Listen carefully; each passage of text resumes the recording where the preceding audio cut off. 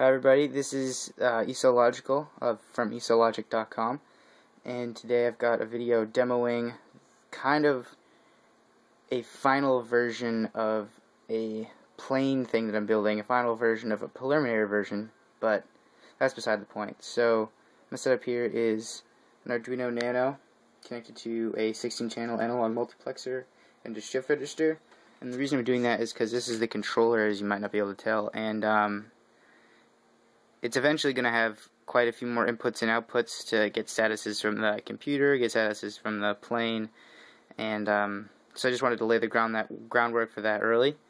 And you can see joystick and a potentiometer. The potentiometer would control the speed, joystick would control orientation, and this button is for debug, which I'll show you in a sec. So, and over here, which is the output simulator for the plane, I've got two servos, a brushless motor hooked up to an electronic speed controller, and a board which all the wiring is done. And on the board I've got the same shift register. I'll document this more in a blog post, but and connected to an Arduino Mega. I don't intend on using the Mega for the actual, like, when it's done, just because I think it's kind of frivolous. I'm probably going to end up using something small like the Nano. I like going small and then expanding on the small, like I did here with the multiplexer and the shift register, but Mega was all I had lying around at the time. And I've got a 9-volt power supply to give a little more amp to the, or a little more power to the motors, so it doesn't have any writing issues, but that's beside the point. Oh yeah, and I've got logarithmic slide potentiometer, or non-linear, I don't know exactly what scale it is. And I've got a linear potentiometer and a photocell, all connected to analog inputs on the Mega. And oh yeah, there's this debug LED, which serves the same purpose as this one, but I'll show you that in a sec. And on the computer, which you should be looking at, which should be at the side, I'm going to run the program. So basically this is a program that I've been working on for quite some time now, and so let's get it going. So I have a little serial interface to connect with the Arduino. Open this up, and now I'm going to start the handshake with the controller. And so the computer sends a bit which tells the Arduino that it's looking for data from the controller, so the Arduino then sends it back. So it's like a package interface, which I've been calling a handshake, which I'm pretty sure is what everyone calls it, but essentially it's a handshake. So I'm going to start that up, and you should see the transmit and receive lights on the Arduino light up. There you go. Not really in focus.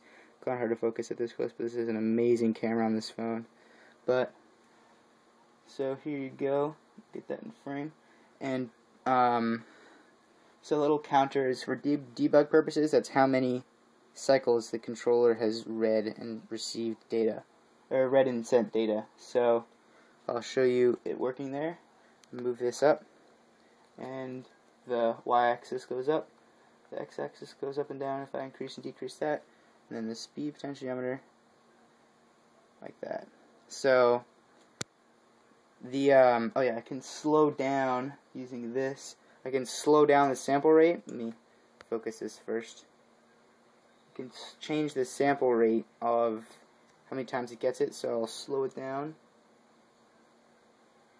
As you can see, it's almost nothing now. This makes it a lot more stable. This is also, again, for debug purposes, but I'm leaving it in as a feature because it makes it a lot more stable in the long run, which makes sense.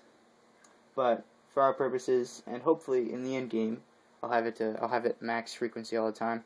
So now let's start up the handshake with the plane simulator thing. Focus up on those LEDs, and there we go. We're lighting up. So now I'll come back here and move it there. You can see on the program output that I'm moving, where I'm moving the joystick, but I'll show you anyways. So move that down, up. You can see the tracking speed is really nice. It can really precisely control these, which is going to be essential when it's flying. But as you probably noticed, the big old motor didn't spin up because it's very loud, and I have other people in the house, and I don't want to. I had to make this video at night, as you can see, and I don't want to wake everyone up, so it's not on, but it works, trust me. You can see it in the previous video it working. But what's really cool here is the fact that I can change sensor values here and have them move over there, which is kind of this is pretty sophisticated because there's just a lot of data manipulation, a lot of transmitting and receiving of data going on here. And you can see if I cover this little photocell, my finger, that value goes up. Then I'll twist this third one. It's kind of hard to do, hard to see. Whatever, crap. But yeah, you can see the 3 values moving like that. That's pretty much it. Check the link in the description for a blog post, and catch you later, I guess.